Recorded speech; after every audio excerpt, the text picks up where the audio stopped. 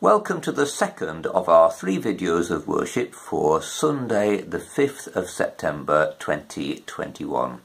In this video, Susan is going to read us our Bible story from St. Luke chapter 7 and then Linda is going to speak about it. This morning's reading is taken from Luke chapter 7 verses 1 to 10. The faith of the centurion. When Jesus had finished saying all this in the hearing of the people, he entered Capernaum. There, a centurion's servant, whom his master valued highly, was sick and about to die. The centurion heard of Jesus and sent some elders of the Jews to him, asking him to come and heal his servant. When they came to Jesus, they pleaded earnestly with him, "This man deserves to have you do this, because he loves our nation and has built our synagogue." So Jesus went with them. He was not far from the house when the centurion sent friends to say to him, "Lord, don't trouble yourself, for I do not deserve to have you come under my roof. That is why I did not even consider myself worthy to come to you. But say the word, and my servant will be healed. For I myself am a man under authority, with soldiers under me. I tell this one, go, and he goes, and that one, come, and he comes. I say to my servant, do this, and he does it." When Jesus heard this, he was amazed at him, and turned to the crowd following him. He said, "I tell you, I have not found such great faith even in Israel." Then the men who had been sent returned to the house and found the servant well. This is the word of the Lord. Good morning. There are many stories in the Gospels where we realise that Jesus not only surprised his audience, but went out of his way to shock them. But in today's Bible reading, it's Jesus who is surprised. In fact, not just surprised, but amazed by the centurion's great faith. The heart of this story that we've just heard Susan read is not the healing of the servant, although that is important, as without it the story wouldn't exist. What matters the most is the centurion's faith. I wonder what St. Luke thought when he was recording this story. If he felt pleased that the highest praise ever uttered by Jesus was addressed to a Gentile, because Luke himself had been a Gentile. We don't have a name for this centurion, but we do know quite a lot about Roman centurions in general. He would have been a junior officer, having usually been promoted through the ranks, had years of active service to his credit, and knew everything there was to know about the army. He would have been experienced in both command and combat, used to giving orders and seeing them carried out, a no-nonsense sort of a person on whom the army's discipline and effectiveness depended. Our centurion must have had confidence and even a commanding presence, yet he chose not to go himself to speak with Jesus, which is one of the most striking things about this officer. Other soldiers in the same position might have looked at the local people and seen them as inferior race, but our centurion didn't do that. He'd come to love and respect the Jewish people and even paid for the building of a local synagogue. He must have liked what he saw about the Jews and Israel's God, and because he was so concerned about the health of a servant, he sent for someone who could heal that servant, which showed him to be a compassionate man. The centurion had sent some Jewish elders to act on his behalf, to ask Jesus to heal the servant. Now, the fact that the elders of the synagogue were willing to speak highly of the centurion showed him to be respectful of their Jewish faith. Jesus must have agreed with the elders of the synagogue's request to heal the servant as he sets off to the centurion's home. Then, when not far from the centurion's home, Jesus receives another surprise. More messengers have been sent to meet him. This time, it's friends of the centurion telling Jesus needn't bother about coming himself, as he didn't think that he was worthy to have Jesus under his roof. Therefore, would Jesus just say the word, and he knew the servant would be healed.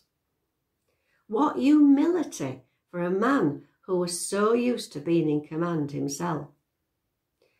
What faith in Jesus that just his word would make the servant well again, which is just what happens. According to St. Luke's Gospel, Jesus never actually meets the centurion, but his faith had so shone out that Jesus says quite clearly, "I haven't found such faith in all Israel." Jesus is amazed, and the servant was healed. What was it about that centurion's faith that so astonished and amazed Jesus? Well, first of all, the sheer quality of the centurion's faith, who believed that when Jesus commanded that something was to be done, it was done. The centurion saw in Jesus something like a commanding officer who had authority over his soldiers and would be obeyed. Likewise, the centurion saw Jesus as someone with authority over sickness and health. In the eyes of the centurion, if Jesus said that someone was to get well, they would get well. What could be simpler? Do we believe that Jesus has that same power today? Secondly, the centurion understood the importance of authority in his career as a soldier, which helped him to understand how absolute the authority of God was. Do we see the authority of God as absolute, while still believing that sovereignty to be exercised with love and compassion? Thirdly, the centurion was a disciplined man. For many years he'd followed the rules of an army life meticulously, which had made him the confident officer he was. Do we see the importance and need for discipline in our prayer life? And last of all, this Roman soldier had grasped what so many at that time had failed to understand. He recognised that the one true God was present and active in Jesus Christ. Do we believe with such certainty that God was present in Jesus? Do we believe today that God's Holy Spirit is present and active in us? It makes me wonder if our faith these days is ever as certain as that of the centurion. Have any of you ever found yourselves wondering if something you wanted God to do was either impossible or too difficult for him to do, and so ended up never asking God at all? Or have you ever been in two minds about what you think will happen when you make a request to God, and so make your requests with doubt in your mind? Or maybe you've given up on asking God to do anything, as you may have become disillusioned with God. These are all things that can happen to even the most disciplined and loving Christian. Many, including the saints, have had times when they felt God to be far away. If or when we feel ourselves to be less than certain of asking God for answers, or maybe have given up on asking for anything at all from God, it helps to remember a sentence that I was taught many years ago, which goes like this: "Trust thou in me, and I will heal you of all negative emotions and beliefs. Trust thou in me. God can cope with any emotion that we possess if we will only come to him. That centurion never met Jesus. He possibly never even ever saw Jesus, but he believed wholeheartedly in the power of God in Jesus, and his faith was rewarded.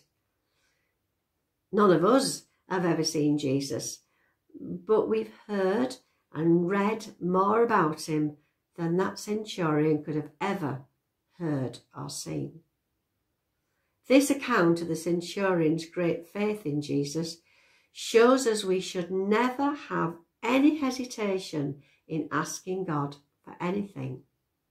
Of course, the answer might be no, because God reserves the right to say no, but it should never stop us from asking.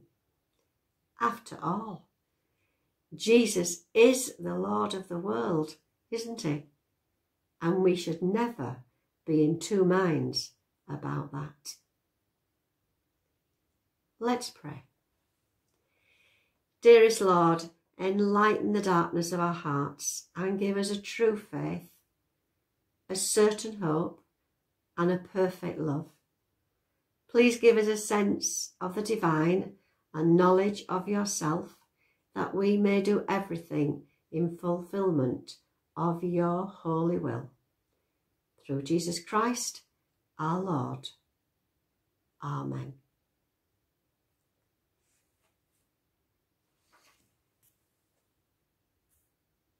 I was casting about in my mind trying to find a way of expressing the attitude of being under authority and a kind of cog in the machine with one's own authority on things and how that applies to Jesus.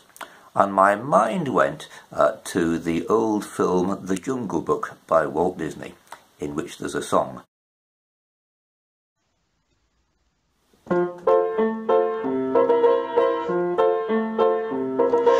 Up, 2, 3, 4, keep it up, 2, 3, 4. In the town Capernaum, I'm a big centurion. In the army we have authority,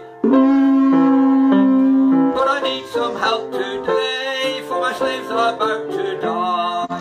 Up, 2, 3, 4, keep it up, 2, 3, 4. I'm a soldier, I must do what the captain tells me to. When he tells me go, then I can't say no. And I do it with a smile, in a military style. Up, 2, 3, 4, keep it up, 2, 3, 4. And I've soldiers under me, who must do what I decree. Every word I say they at once obey.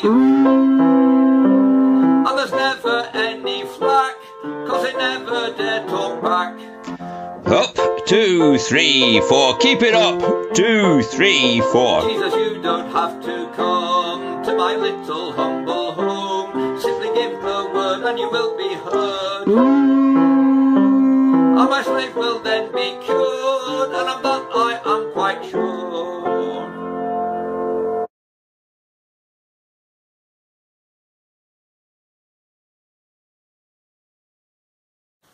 That's the end of the second of these 3 videos of worship, but to follow us into the third, in which we pray and sing, please again choose it when it appears after I've finished speaking, and we'll see you there.